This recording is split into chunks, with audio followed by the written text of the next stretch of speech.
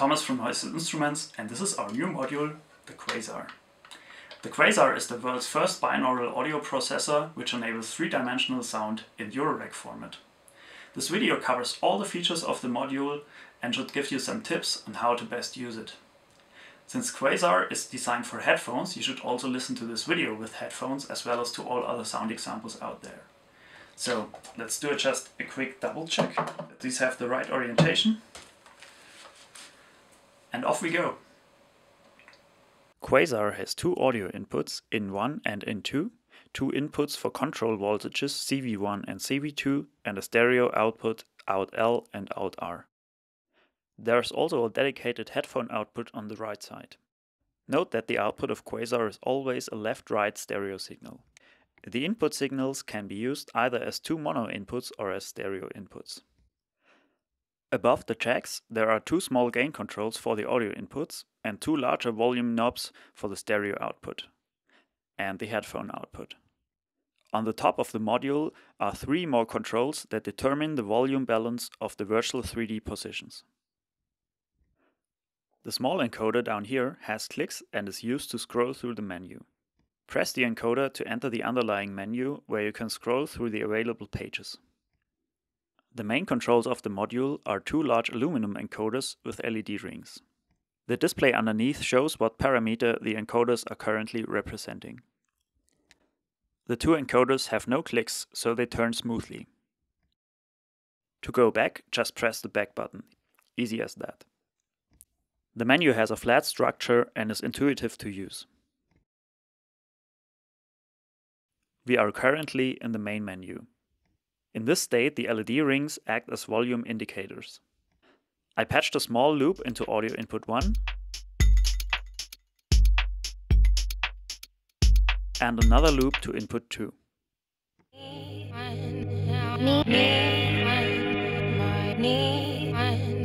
The right LED ring shows us the output level with the left side of the ring representing the left channel and the right side representing the right channel. The left LED ring shows us the volume of the inputs, with the left side of the ring representing input 1 and the right side representing input 2.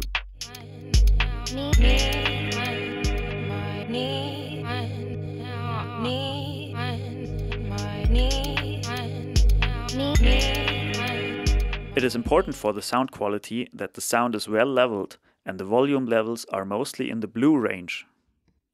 If the input level is too loud, there is another little red area up here that tells us we're close to clipping. With the input level, it's important to go into the module with enough level, no matter how loud we actually want to play the sound at the end. The output level should also end up being in the blue range if possible. Now we will generate a three-dimensional audio scene. Before we dive in, there is a little terminology to understand.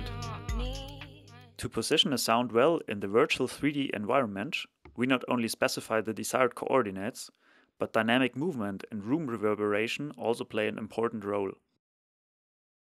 In this module, we refer to this combination as a quasar. In other words, the word quasar is used as an artificial umbrella term for precision, reverb, and motion. There's Quasar 1 and Quasar 2. Now in this example, we're going to hear our loop from input 1 processed by Quasar 1. I'm now going to the Quasar 1 menu, where on the first page we can set the vertical height and horizontal angle in degrees. Alternative terms would be elevation for the height and azimuth for the angle in the horizontal plane.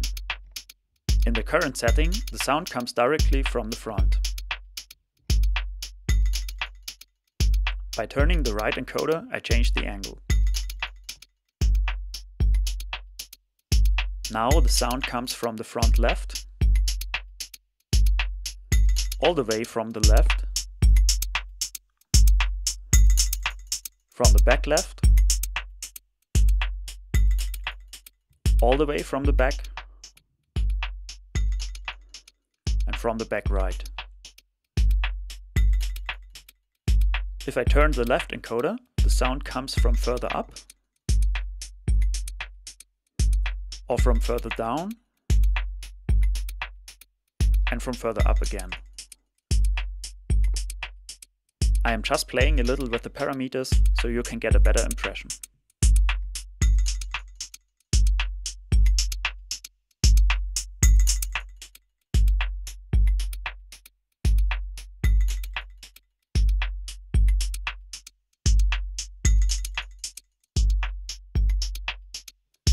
And I set it back to the front.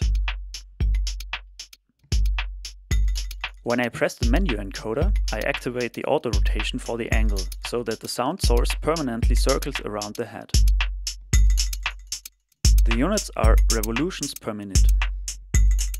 If you hold down an encoder while rotating, the values can also be set in a finer grid, no matter in which menu. On the next page of the menu, you can now set the distance with the left encoder from only 20 centimeters away up to 10 meters away. A little bit of reverb can also help with distance perception. From very far away, I now move the sound closer, and we are very close to the ear.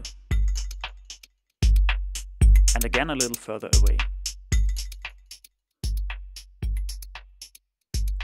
The reverb also offers two parameters on the next page, namely the room size and the damping.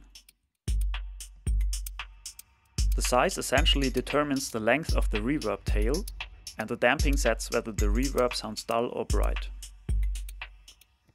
Usually, distance perception works a little better with a small amount of reverb, but locating height and angle works better without reverb. I'm now trying to find a good setting for this loop.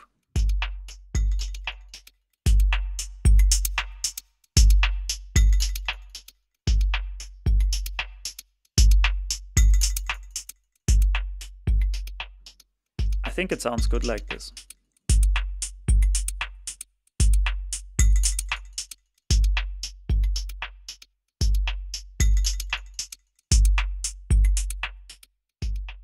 The coordinate system of Quasar resembles a kind of donut in which we can move the sounds.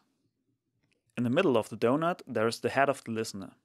This is also called polar coordinates, where you define positions not by x, y, z, but by two angles plus the distance.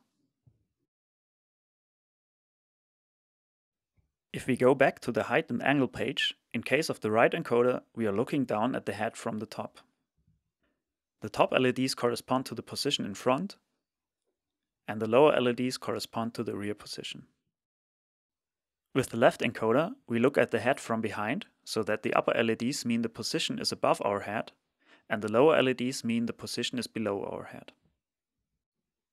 On the other menu pages, we can now set an internal LFO that is mapped to the position coordinates. Here we have a variety of waveforms at our disposal. The speed of the LFO can be set in positive or negative direction. By pressing the encoder while turning, the speed can also be adjusted very precisely. The LFO speed ranges from 0 to plus minus 600 revolutions per minute, which corresponds to a maximum frequency of 10 Hz. On the next pages we can now specify how much the LFO affects which coordinate. I'll give here now some values on all three coordinates. A little bit on the height, something on the angle, and also a little bit on the distance.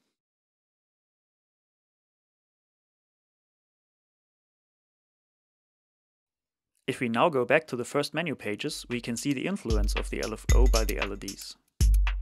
The display still shows the manually set reference value. We can still change this value. When I activate the auto rotation again, the LFO is added to the auto rotation on top. That way, motion can be made a lot more complex.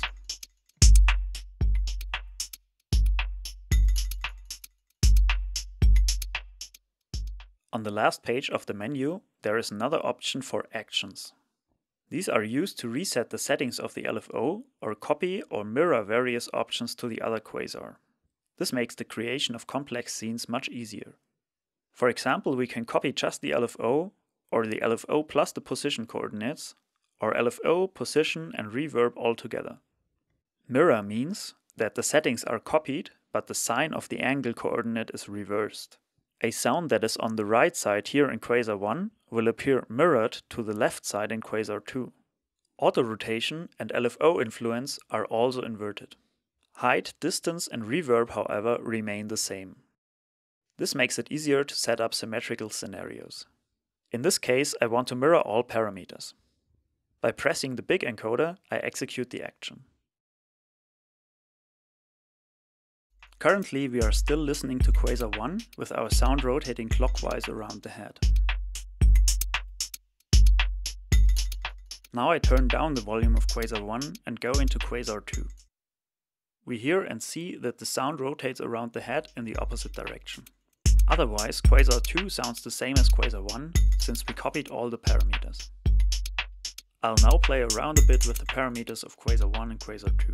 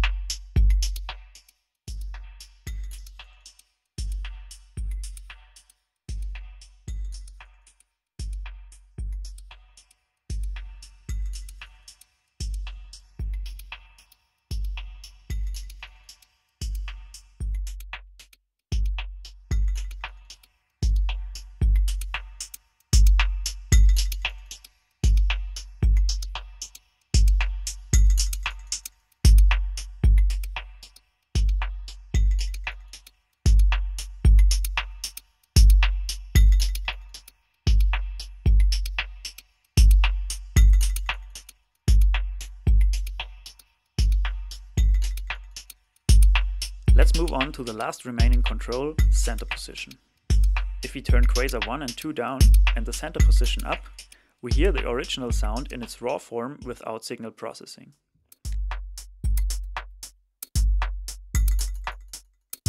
In this case, it corresponds to the dry signal, so to speak. In terms of a three-dimensional scene, this is as if the origin of the sound were in the center of the head. Using the volume knobs at the top, a mixture of dry center signal, Quasar 1 and Quasar 2, can now be set. It should be noted here that the position with only one quasar may sound more spectacular than a mixture of all three. Therefore, there is an internal matrix mixer with high and low pass filters, so that we can build a flexible crossover. To do this, I now go to the menu of input 1. Currently we hear again only Quasar 1.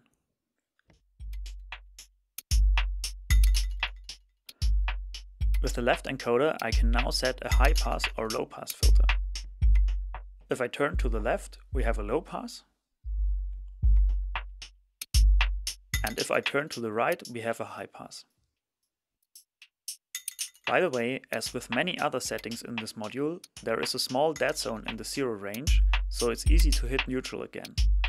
Also, for example, if I set a crooked value via the fine control when I press the big encoder, like this, and then move back over the center position, I'm back in a straight value range. But back to the filter. It sits in the signal path between the input gain control and Quasar 1, which means I can use the filter to determine which frequencies actually enter Quasar 1.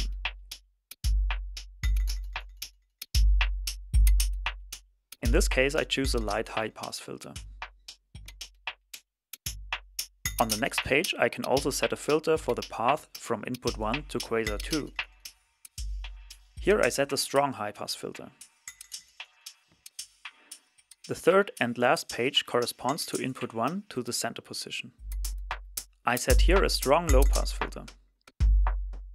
If we now turn up Quasar 1 and the center position again, we hear that the bass stays nicely in the center, while mids and highs move around our head.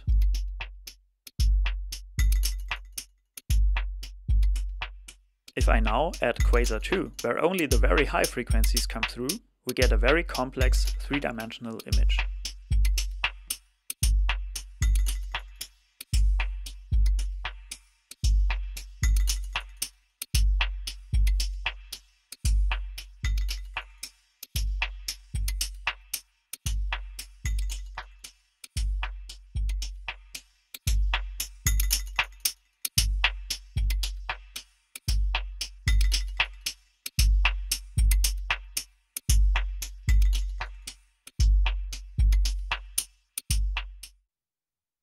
Now it's finally time to bring in the second input signal. Here we have this loop going on,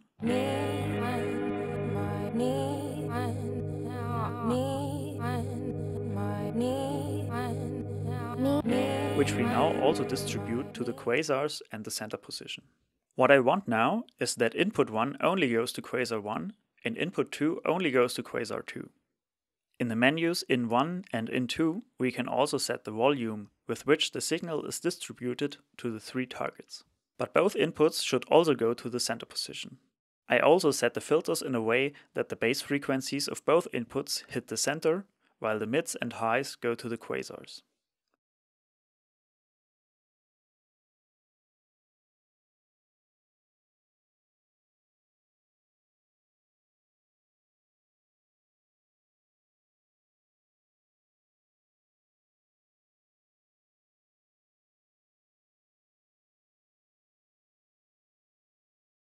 Now let's hear how it sounds together. First input 1 to quasar 1,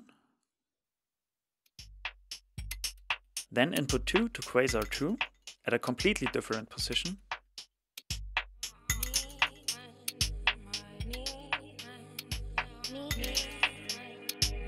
and now the basses from both to the center.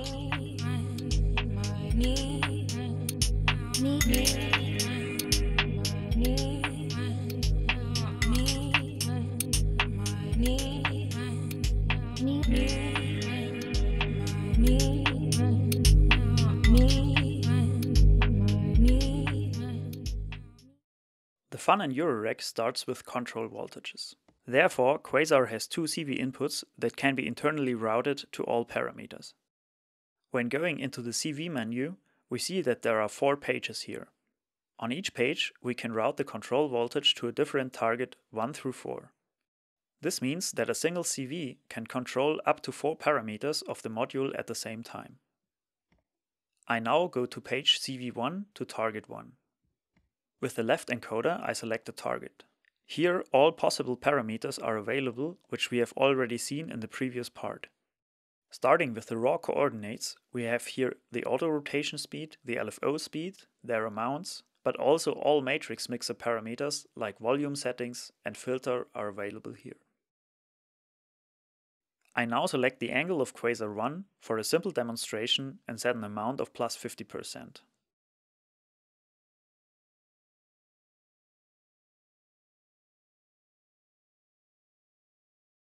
As target 2, I set the distance of quasar 1 with a positive amount, and as third target, the height of quasar 1, this time with a negative amount.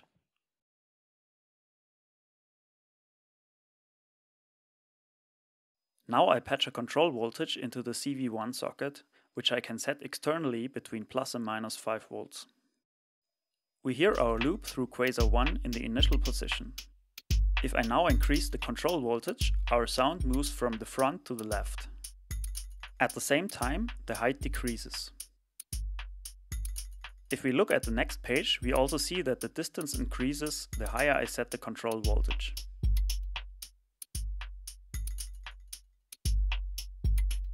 As I move the control voltage to the negative range, the position moves to the right, the height increases more and more, and the distance decreases.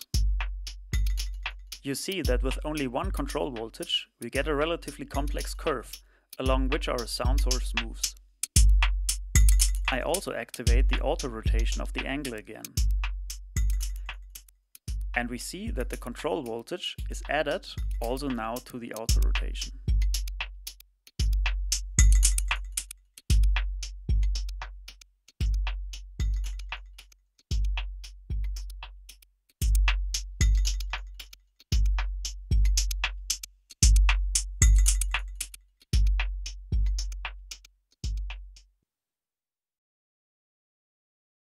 Now let's select some different parameters as mapping targets.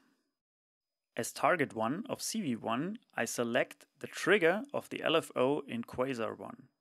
With this setting, the CV input is interpreted as a gate input for pulses from 0 to 5 volts. At each rising edge, the LFO is triggered. I go into quasar 1 and set up a sine wave LFO that slowly moves the angle.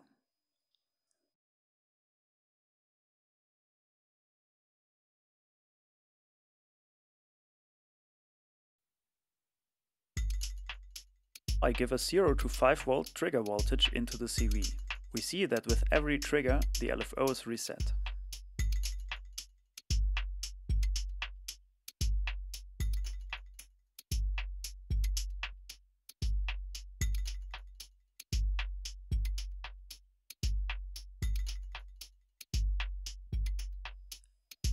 Some waveforms further to the right have the name suffix CV trigger single.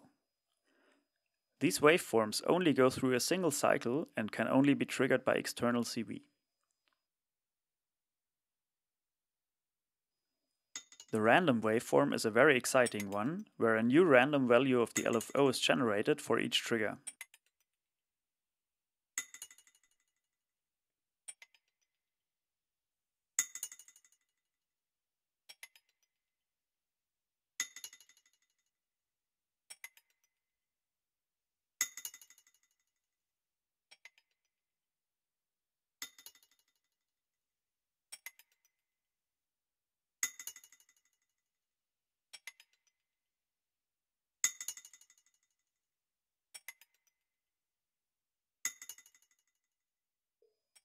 Also, the spiral waveform is quite interesting. It outputs a swinging sine and lets the position wobble for a short time on a trigger.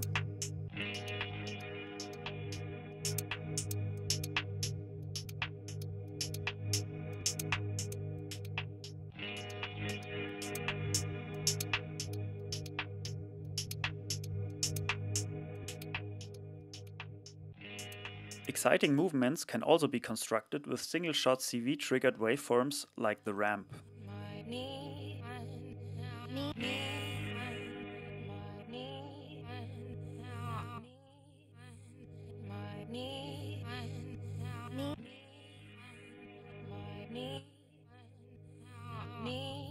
With internal LFOs and external CVs, there are really a lot of possibilities to create three-dimensional movement in your modular rack.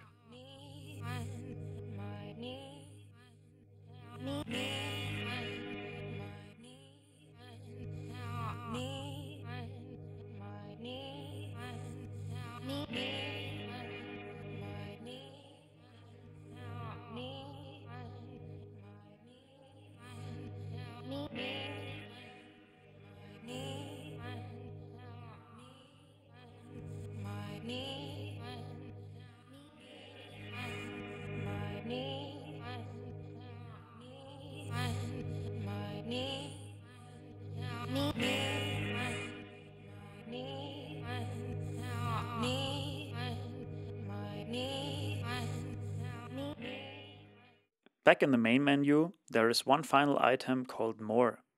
Here we can, for example, save all our settings as presets, as well as load existing presets.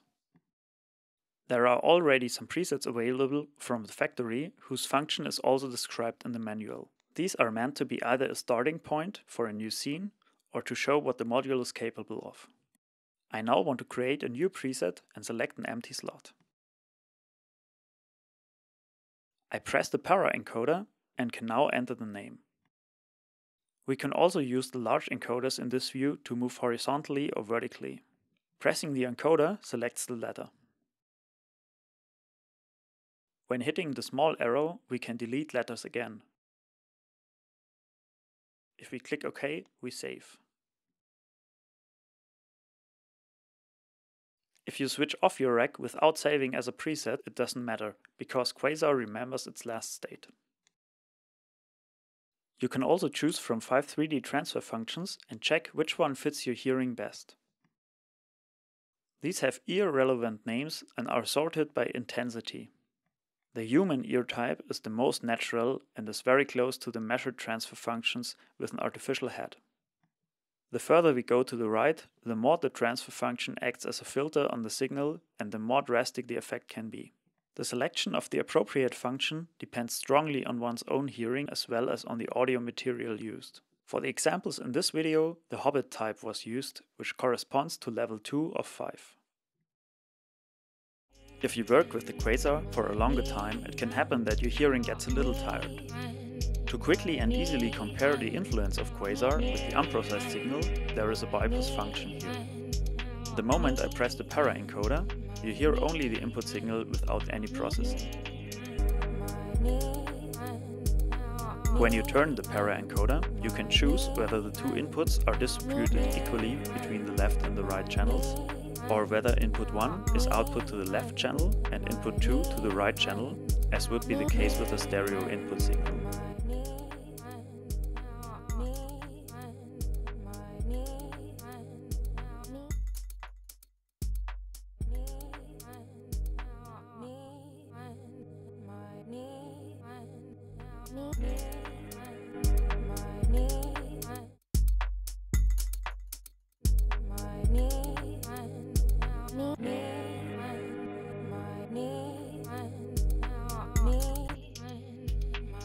By pressing the back button, you get out of the menu again.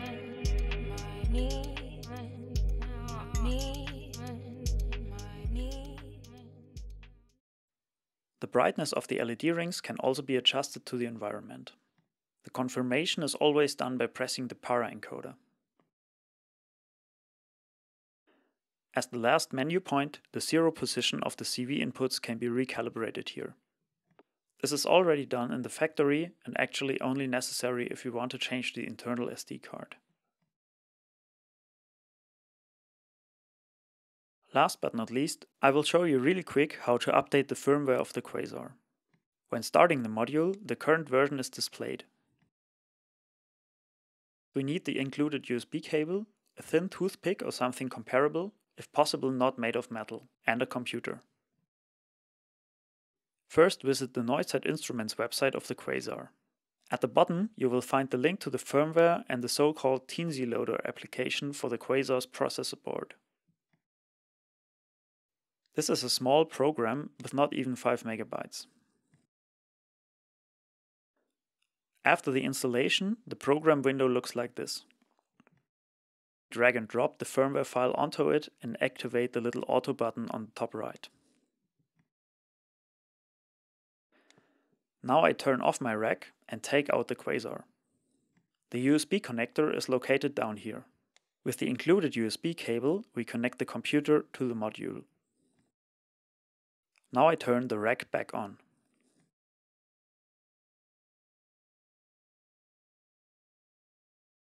With the toothpick, I'm going to press the hidden button that's down here. We see on the computer screen that the firmware is uploading.